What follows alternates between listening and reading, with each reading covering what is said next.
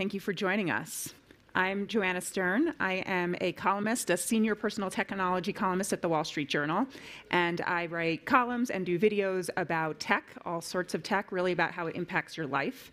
And I'm very excited to be joined by two wonderful Stanford professors here today. We have Rob Reich and Mehran Sahami. Did I say it right there? Yep. Yes. Okay. And we're going to do something a little unconventional. They're going to introduce each other because they are co-authors of a book and they know each other far better than I know them. Hi, everyone. So I'm Rob. I'm going to introduce my colleague and friend Mehran here. We've been teaching a class together for the past 5 or 6 years, and we wrote this book together called System Error.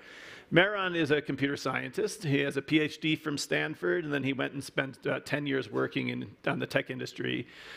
You wouldn't know his name, but you want to be grateful to Mehran because while he worked at Google, he was one of the lead people to develop email spam filtering technology.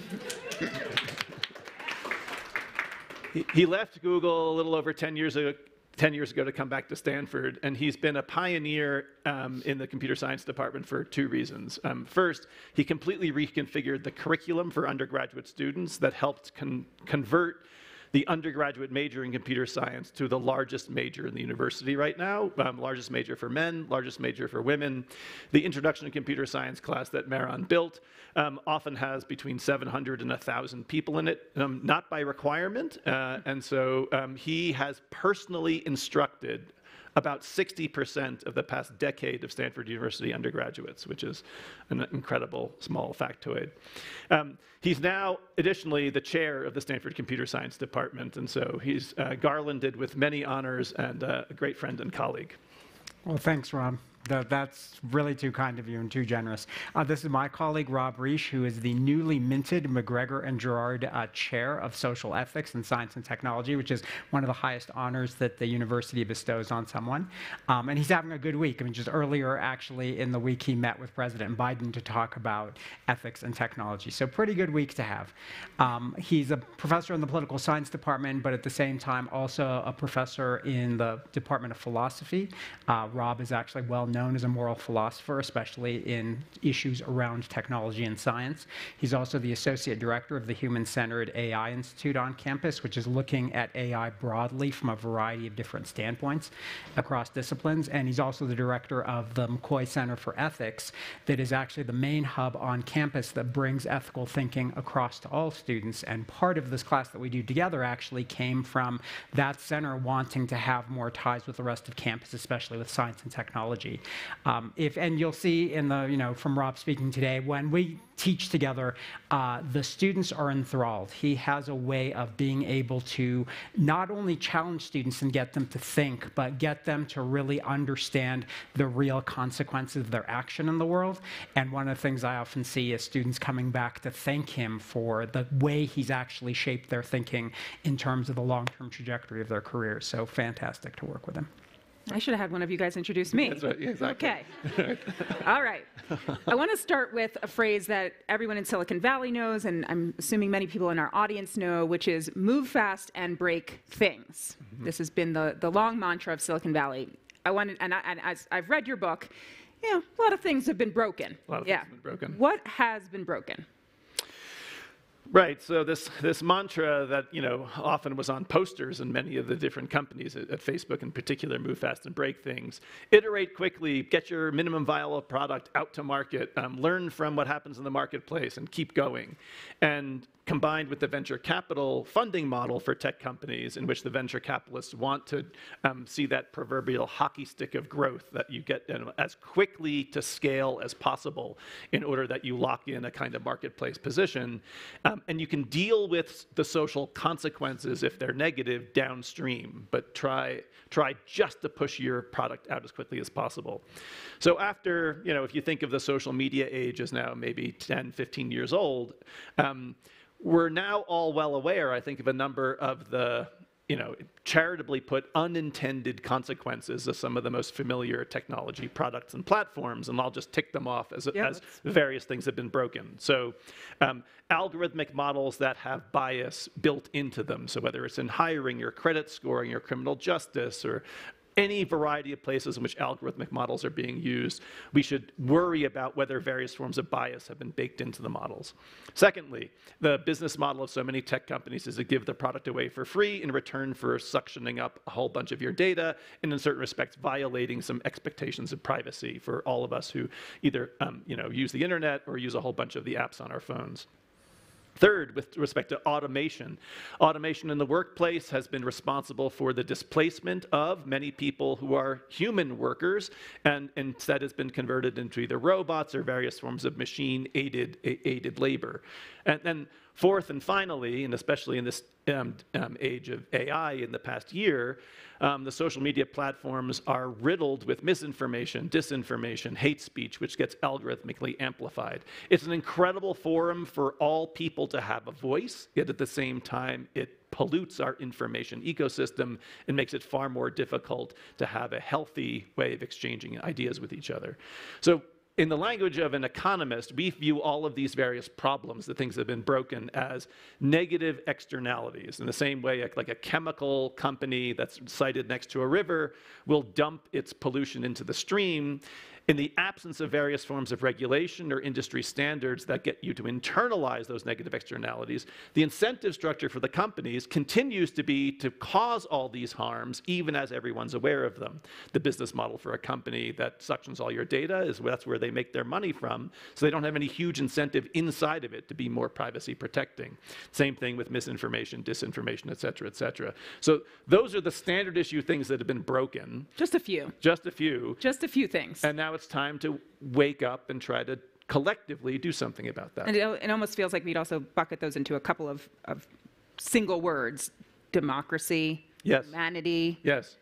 Those things feel a little broken, They possibly do. By tech. They do. Okay. Mehran, and Rob answered a little bit of this, but what has caused, fundamentally, and this is the thesis of the book, what caused this?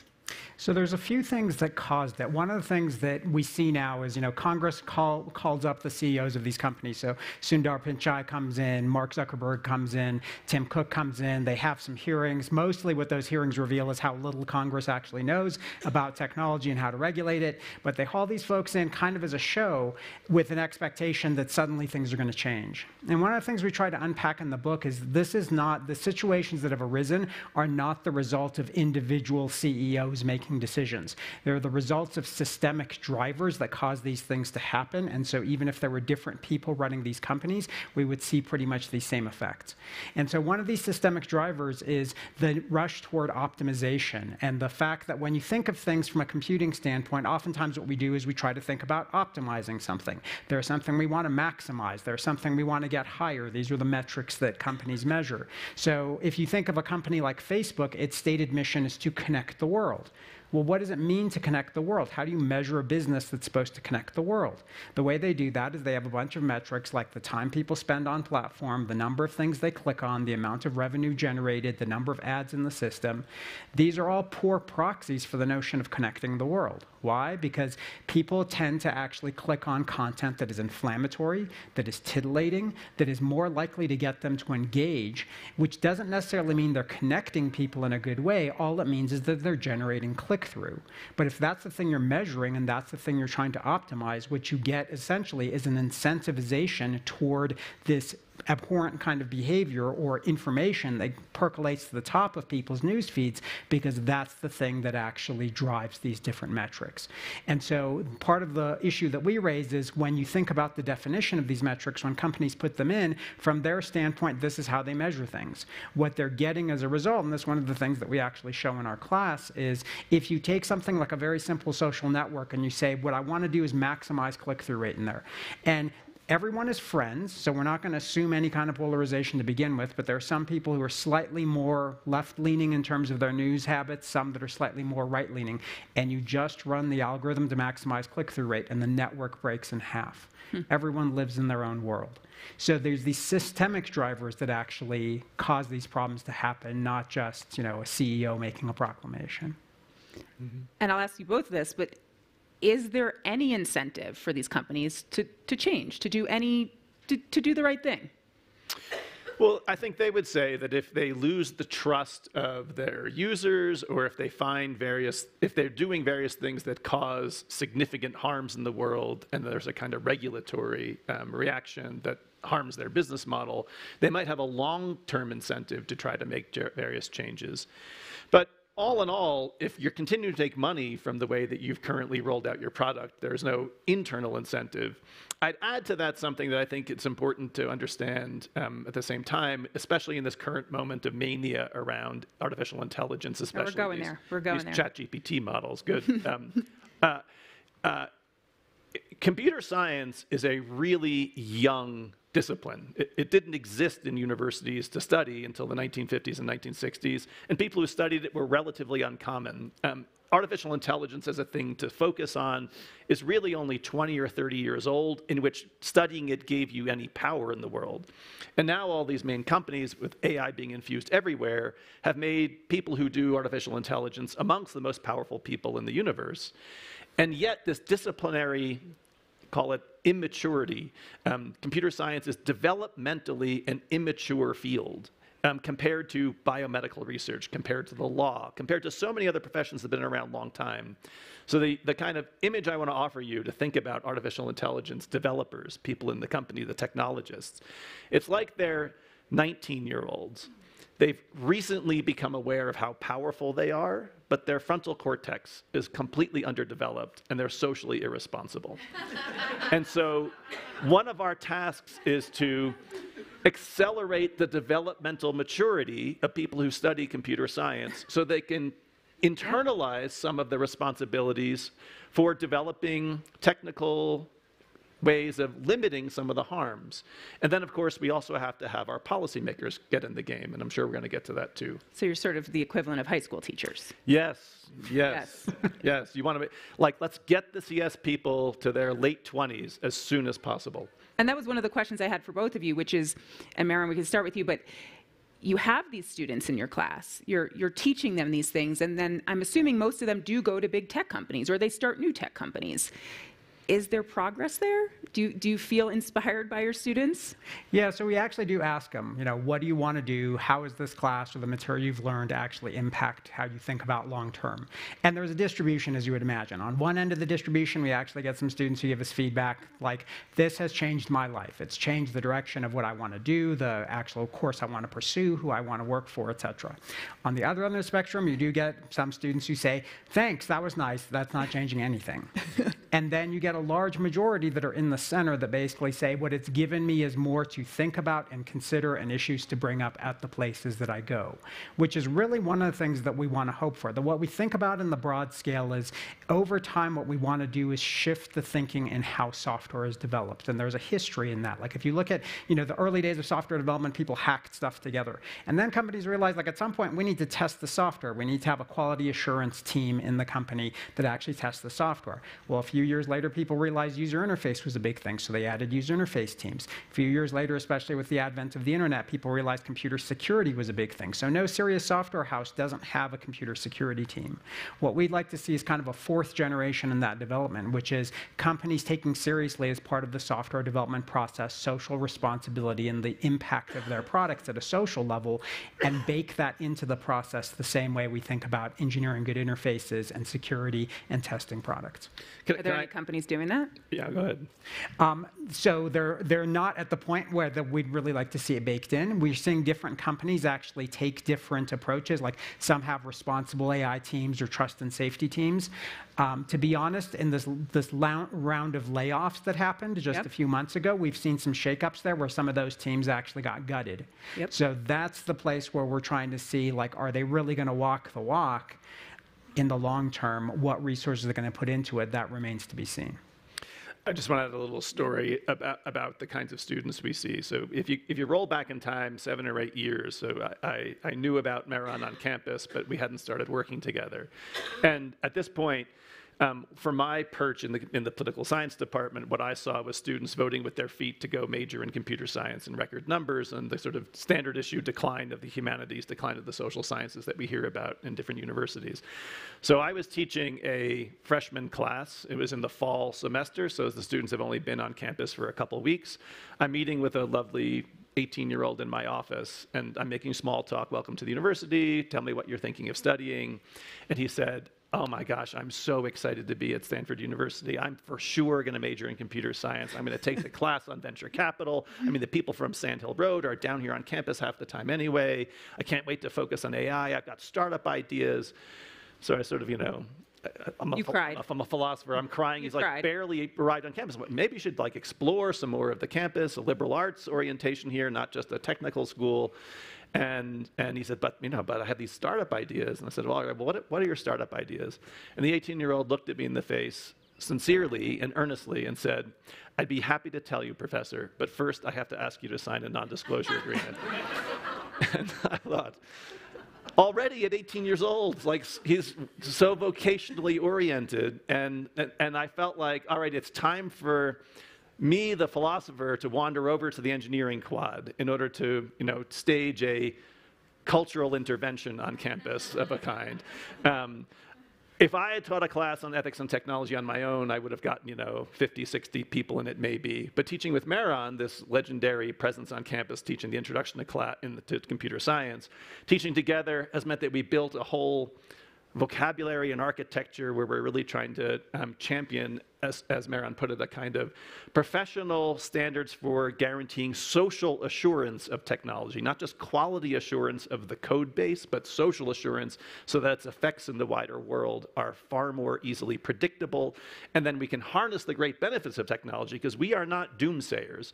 Computer science and AI is bringing about all kinds of positive things, which we should celebrate and champion. But we have to also attend to the risks. And in that respect, it's kind of not especially rocket science to think about this. All kinds of other fields have had great benefits and also some risks. And we find ways to try to contain the risks. And that's the moment we're at with AI in particular. Well, perfect segue, because that's where I wanted to go next. Yep. How many people here in the room have heard about AI this week? AI all the time. Just a little bit, just a little bit. Okay, your book came out in 2021.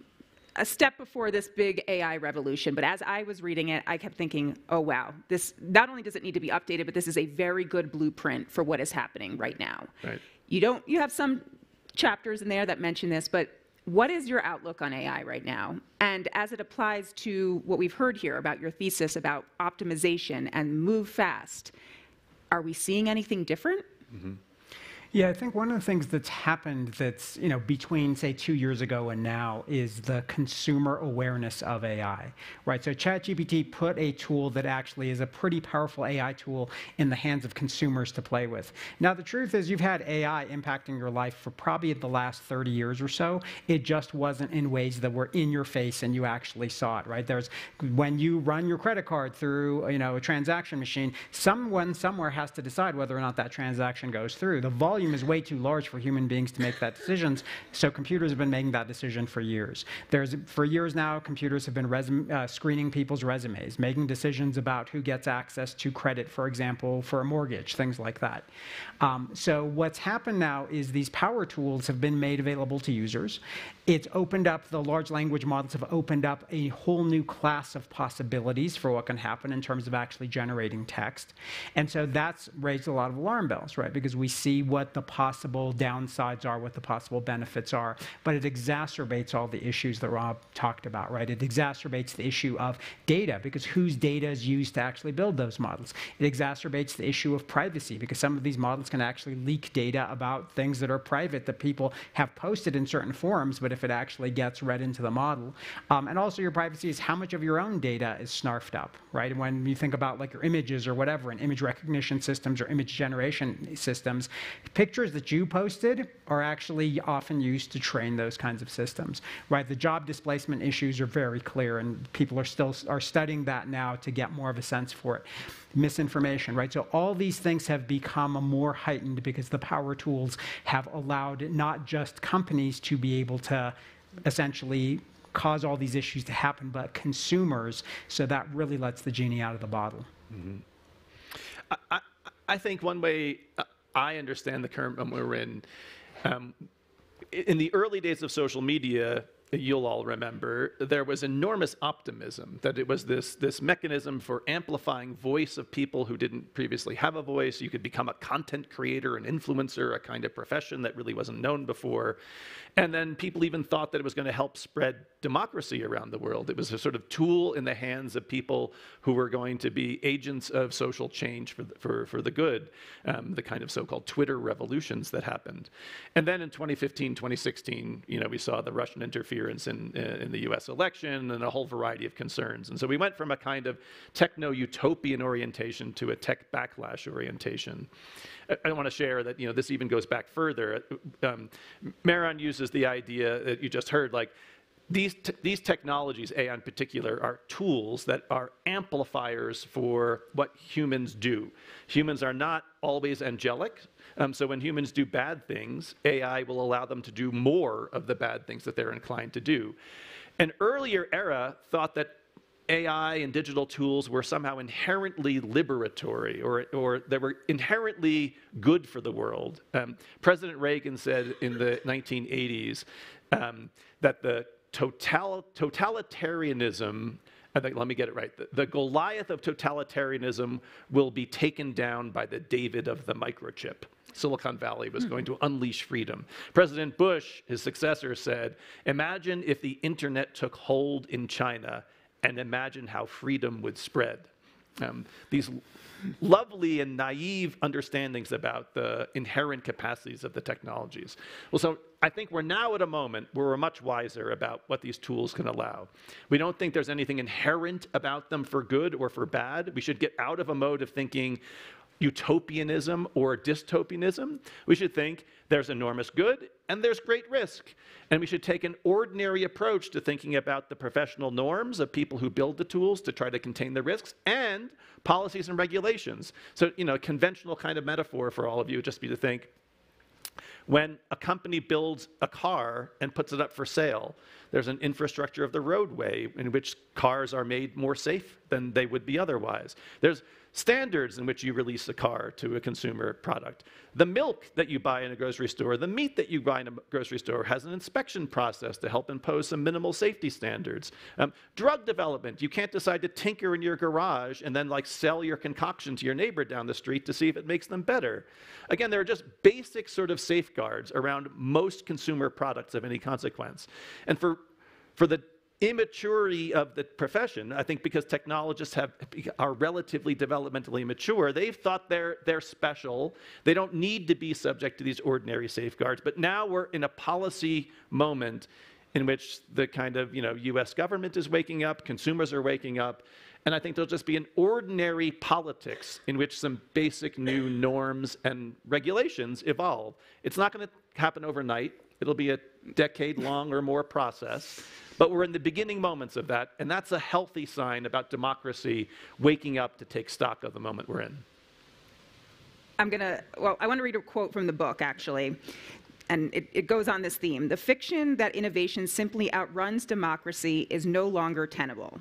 Democracy shares the blame, and we need to figure out how to do better. Yeah.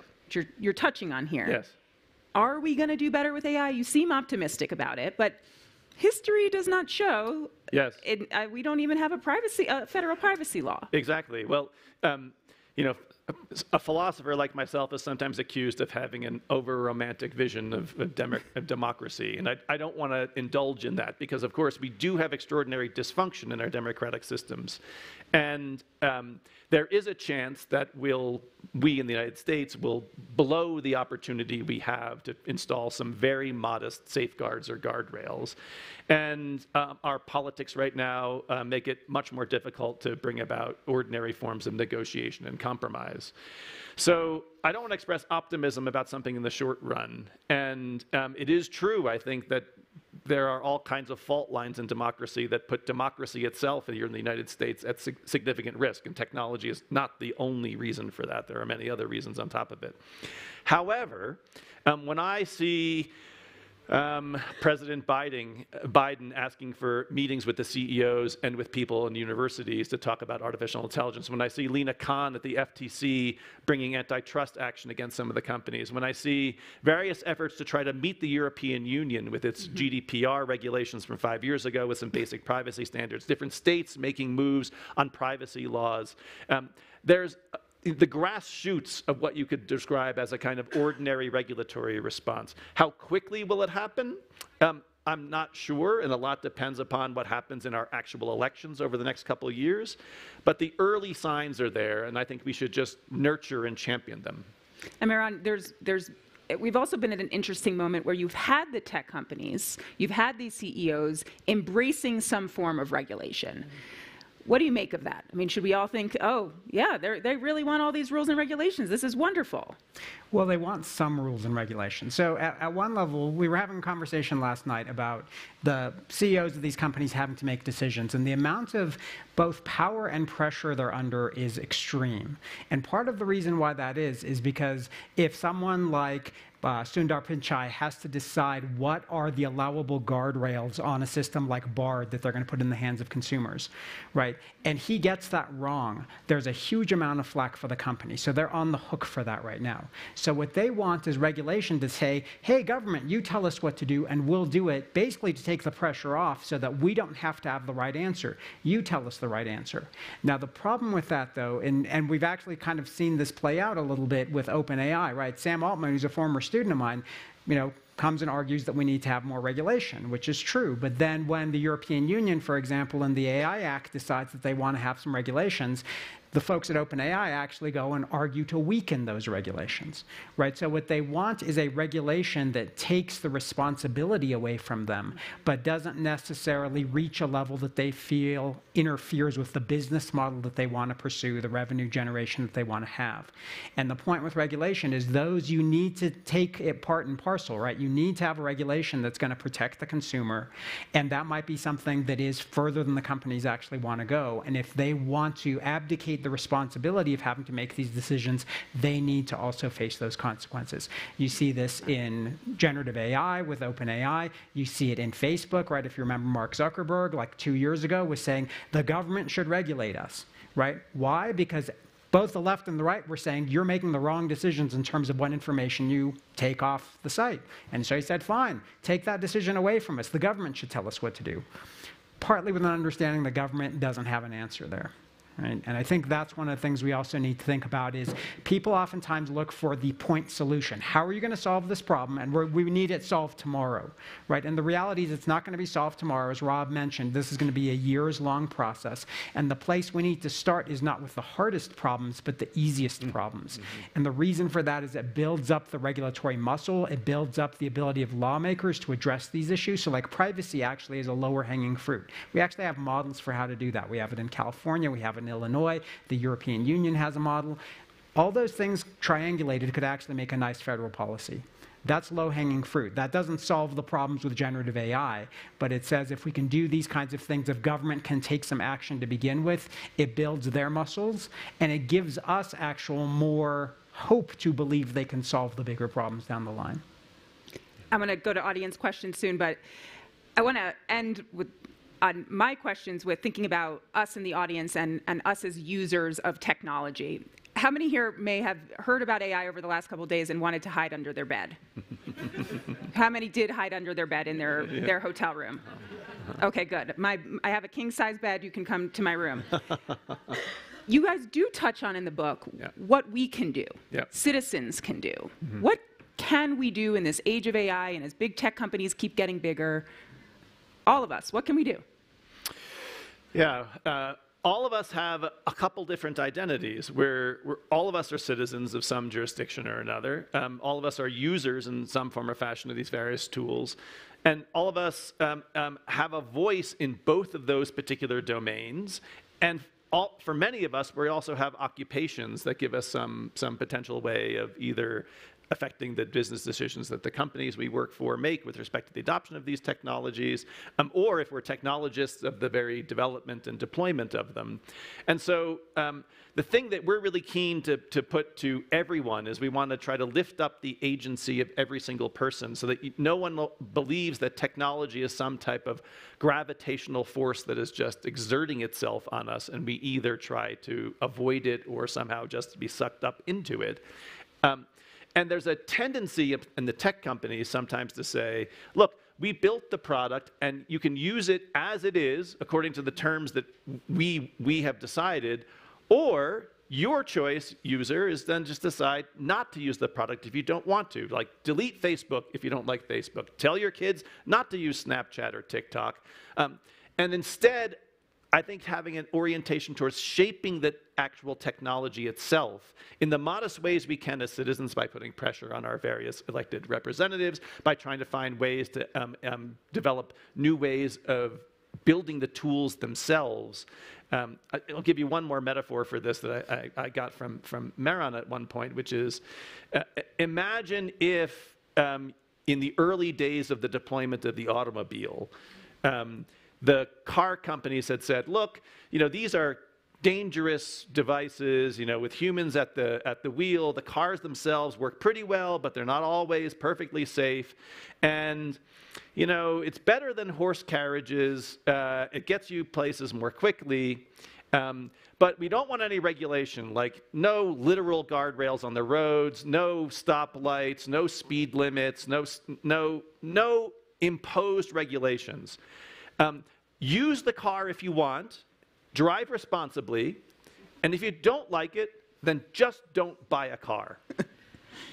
Now, the appropriate response to that would be, that's a ridiculous position to put a user in. There are all kinds of ordinary things that we can do to build a safer infrastructure, and we did that for automobiles. We did that for drug development. We did that for stuff in the grocery store, and now is the time for all of us to express our wishes to do that in the digital age. And we're at the early moments of that. And maybe just to follow on to Rob's point, and something to consider is that narrative of it's your personal responsibility in your interaction with technology really is a red herring, right? You don't get inoculated to the effect of Facebook on our democracy because you don't use Facebook. You're not immune to the labor impact and the labor distribution and displacement of generative AI tools if you don't use ChatGPT. So what this requires is not individual decisions around, do I use the technology or not? That's not going to solve the problem for anyone. What we need is a systematic approach. That systematic approach often requires regulation to say this is a societal impact problem. It's not just an individual impact problem. And so you need to solve it at a societal level, not just an individual level. We can go to some audience questions if we have any. We can start over here and then come back over here. I know there's microphone runners there. Great. Talk right into them. Okay. You seem very confident, or at least hopeful, about government regulation that's starting now. But what I've been seeing is that with the polarization, I feel like political decisions are taking longer, and with technology, and especially AI, change and innovation is happening exponential like we've never seen before. Yep. So doesn't that scare you? Yes. There's a familiar pattern in which on the frontier of science and technology, the usual pattern is within a university dedicated to basic research, some type of novel discovery is made.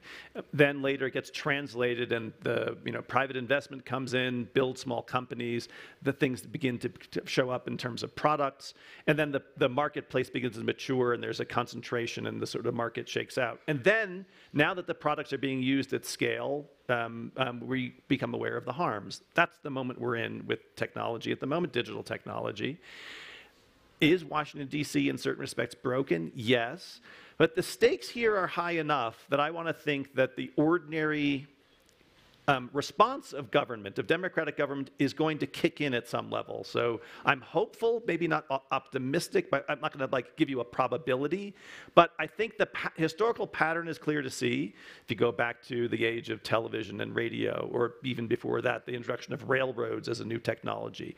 Government intervention to install regulatory safeguards to try to create a level playing field so that all companies had to abide by certain minimal standards is a pretty commonplace thing.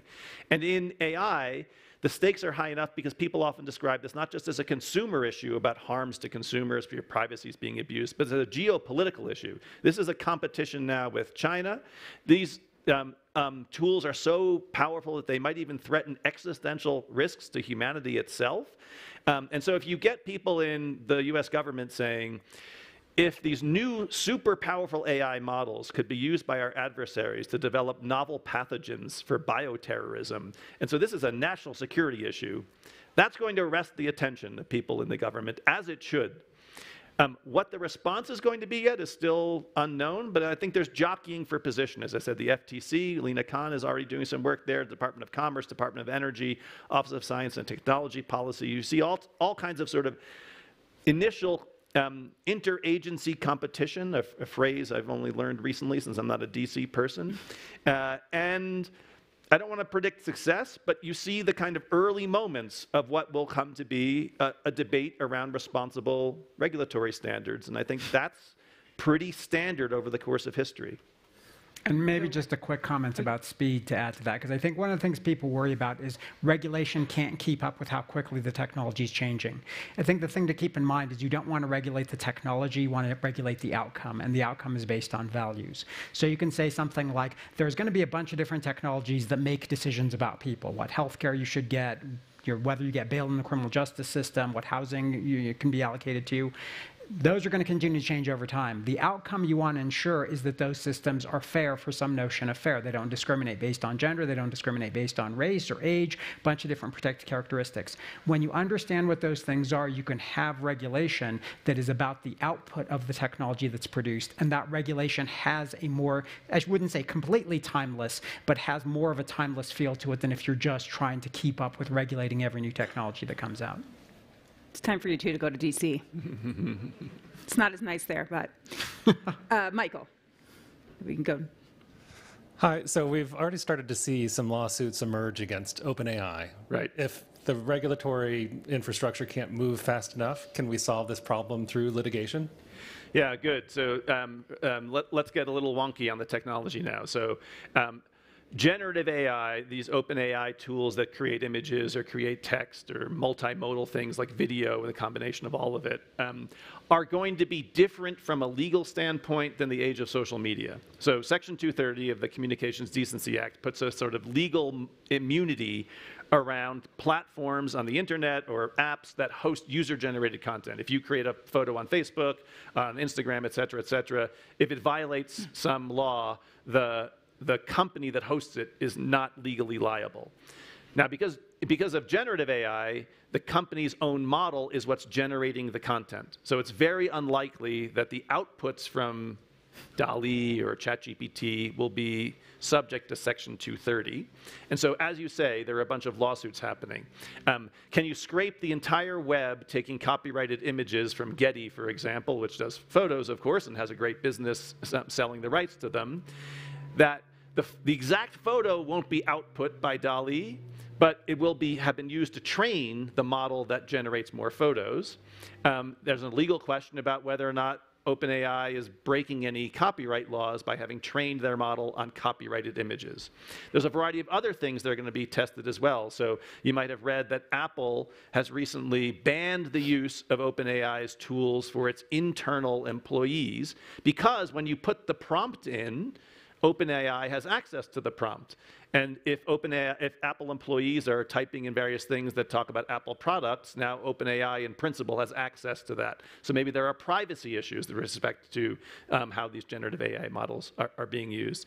And then there's an even further thing, which is about imagine if the models are trained on various things that aren't copyrighted, but then the prompt says something like, give me an image in the mode of a Warhol painting. Now, the models can do that pretty reliably with well-known artists, but is that itself now an intellectual property issue, where in order to output something in the mode of a particular artist, the artist's estate should get some cut of the revenue, or at least have the permission to opt in or opt out? That's going to be tested as well. So there are all kinds of legal things that are at the forefront now that will work themselves through the system. It will put some sand in the gears right now of the move fast and break things, because the potential liability could in fact be very large. I don't want to, I'm not a lawyer, I'm not an intellectual property or copyright person, but I will say I think that it won't be quite like Section 230 and total legal immunity. There are going to be some new standards that emerge, is my prediction. Right here. Hi, I'm Gayleen. My husband Michael and I talk about AI all the time. We are in tech in San Francisco and are surrounded by this. I just want to say thank you so much for this discussion. This has been the most sane discussion around AI for the whole festival. Yeah. And I would agree. I would agree. There's so much fear that we get questions from friends saying, oh my gosh, should I be hiding under the bed? So I guess the thing I want to ask is there something that we as citizens, rather than the corporations that don't really have the motivation, or the government that I agree is potentially too fractured to bring in legislation quickly, although there's the litigation angle, is there something that we all can do with a combined voice, which I don't think really has a parallel in any other movement in the past, but can we do something to tampen down the fear, look optimistically at what it can do, and bring a more sane voice to what AI can do for us? Well, to start with, I think some of the discussions that have been going on, some people refer to the AI doomers and the AI boomers, right? And they're either the people that's like, AI is going to kill us all, enjoy it while you have it, or AI is going to solve all of our problems for you, so don't worry about it. And the middle ground is somewhere in between. But part of the discussion of that middle ground, which is what I think citizens need to engage in, are what are the ways that it impacts us? What are the values that we care about that it's going to promote or it's going to denigrate? Now that translates, if you want that to translate into action, there's a few ways that it translates into action. One way it is you call your representative, you try to take a more collective action. But there's a bunch of things you can do at a personal level too. The personal level is not going to solve the problem, but at least it gets you a little bit more removed from the system, right? So if you set your privacy settings, for example, in your browser or in the different apps that you use. Now, this is one of those things that GDPR tried to set, right? When you go to websites now, you get all these quick cookie pop-ups if you've dealt with those things. You can thank the General Data Protection Regulation for that. The problem is people have just become desensitized to it, right? In the early days, you saw the first couple and you're like, oh, I can set my privacy. I'm going to go in there and I'm going to set all these settings, right? And by the third one, you're like, come on, I just want to see the cat video. Just show it to me, right? But this is a choice on the standpoint of the companies that build browsers. There's no reason technologically why you couldn't set those settings once, and every site you go to would have to respect those settings, right? That's a choice by the people who make the browsers, and it's a choice by the companies that have the websites that want to be able to gather your data, right? Neither one of them has an incentive to essentially protect your privacy. So those are places, again, where you can demand for it, or you can make choices around the products that you use. So there's actually some browsers that will try to enforce more of your privacy. There's apps like DuckDuckGo, for example, that try to gather less information about you than some of the other search engines. I say that as someone who spent the better part of a decade working at Google, right? So you gotta take the good with the bad. But those are some of the things that require more individual awareness of what the possibilities are to chase after them. But again, I would go back to the point that I don't think that's going to be enough to solve the big problems. Well, I just got some new column ideas, so that's good. Yeah. Something came out of it. Yeah. We have time. Yeah, we have time for 2 more questions. We'll do these 2 here, and we'll wrap up. So in terms of the regulations that will eventually evolve, and I do see that as being a slow process, do you see collaboration amongst all the companies that need this regulation? Will they work together and cooperate? And do you also see people like yourselves with the kinds of knowledge and capabilities joining with the government to give the government the ability? You pointed out, some of the hearings, we know that the governmental people don't really know a lot about this, but maybe some of the people in the agencies do. So where will the expertise come to create the collaboration and the political will and the Yeah. ability to make these regulations happen. Yes, good. I mean, I think the efforts of people from within the tech industry, not to lobby government or to try to pressure government to give it the most industry-friendly regulations, but rather to work in tandem with or have a dynamic with government about the evolution of regulations from DC with the necessary technical tools that need to be developed themselves that no one in Washington is going to develop, even if they are knowledgeable about technology. That's the interplay that I think will be a productive one. Let me give you a concrete example of that. So there's a hot debate happening right now about deep fakes and the ways in which these generative AI tools can create things where we can't tell whether they're produced by a human and manipulated in various ways. And when I think, you know, the move fast and break thing, so OpenAI's ChatGPT was released in late November of 2022. And every single teacher across the entire world had to adapt to the release of this tool and now has to have a policy on their syllabus about the use of these tools for turning in essays or doing assignments. It's not just essay writing, it's also coding. And this is a classic example of my mind in moving fast and breaking things in the sense that it would have been possible for OpenAI to have delayed the release of ChatGPT so that it could have released it along with a watermarking technical tool, a kind of authentication device for anything that's generated by the tool, which wouldn't have then dumped on the back of unprepared teachers the whole responsibility for adapting to the moment. Now, Washington, D.C. could pass a law that said any generative AI tool has to have a watermarking process. But the watermarking process is a technical development that can't just be legislated into existence. So that's what I have in mind by this happy interplay between regulatory efforts that say, you better get moving, dear industry, on certain things that are common tools and standards for all of the products you're developing that will require your technologists to get to work, not just policymakers to lobby us. And that, I think, will be a healthy process. I'll give you one more example. Facial recognition tools, which are now so ubiquitous. Lots of different companies have one-by-one standards. Microsoft, for example, Amazon. They will not sell facial recognition tools to local police departments for any use, so that they're trying to prevent police officers from having facial recognition device for anyone who happens to walk by them at any given moment. And those companies pride themselves on their ethical practice of not just handing this out, even if they can make a profit from it. But Clearview AI, another company, is very happy to sell its facial recognition tools to local police departments, and they do so.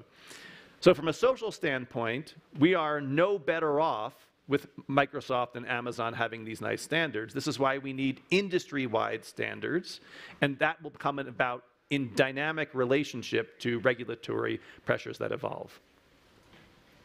There was one last question over here. I was telling Professor Sahami yesterday that on my commute from San Francisco to San Jose for work, I listen and watch the YouTube videos that you guys teach. So thank you so much. Mm-hmm. I read this lovely article by Tech Chang in New Yorker the other day titled, "Will AI Become the New McKinsey?" Mm-hmm. And there's one line that really struck me that says people tend to conflate AI or technology with capitalism and progress. Yep. So I have a two-part question. One is on capitalism, another big word we are talking around. We have optimization and scale and all the problems with it because it is incentivized by capitalism. So how do we reform incentives for the outcomes we want? And two, progress. We have unarticulated notions of progress baked into the way we are pursuing the benefits of tech. And it requires philosophers and ethics and a normative discussion on notions of progress that we really want to have. And it doesn't feel like we're talking at a normative level at all. Mm-hmm. How far away are we from that in order to have regulations that reflect notions of progress that are good for us? Yeah. Fantastic. Well, you teed up the philosophy question for a philosophy professor, so I couldn't be happier about it. Even though, of course, now we're treading into difficult and deep waters. How do we think about the role that capitalism plays in all of the technology that we see? How do we think about progress itself? Let me give you, everyone else, another example about where I think this is so important. So for those of you who follow economics and global development, the chief kind of measure that we've used in many different places across the world for the past 50 or 60 years about economic growth is GDP, gross domestic product, a kind of measure developed by economists to try to figure out the sum total of output of any particular country.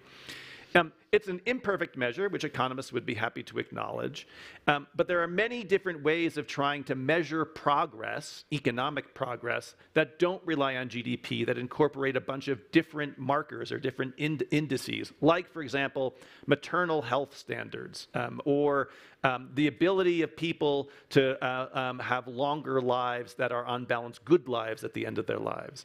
Those any ordinary person would see as that should count as progress too, but maternal health and long life where you're still healthy don't typically show up in ordinary measures of GDP. So that's another example of how we can take a notion of progress and try to develop better measures to account for it. And we should do that also with the tech industry in various ways, not just the latest sort of, G. Willikers type of things. Oh, look, you can get a cute cat. We can make a cat video too. The TikTokification, if you wish, of our tech lives. This is a conversation that I think is going to be essential at a social level that will not be necessarily led by our democratic institutions, that will be filtered into it. And I'll add one more, sort of hopeful/ominous note.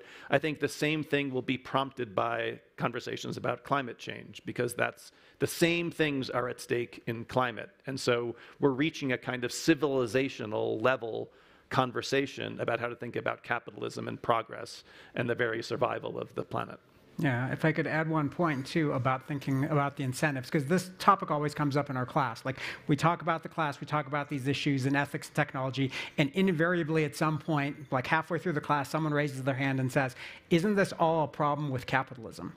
Right? And at that point, we sort of unpack some things about political economy, which is kind of a new unit we've added to the class.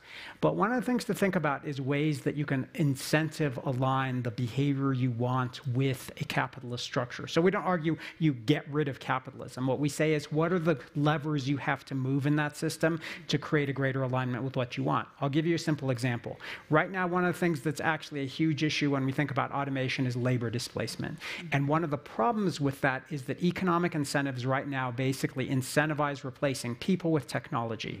Why? Because when you replace people with technology, there's no payroll tax for technology. There is for a human being. What does that mean when you eliminate the payroll tax? It also means you eliminate less money going into social programs that are basically trying to lift everyone up. So you actually get all of these percolating effects. So one of the things you can do, which astoundingly enough was actually suggested by folks like Bill Gates and others, so it's not something coming from the fringe, it's actually coming from the core of the technology industry, is you tax the automation.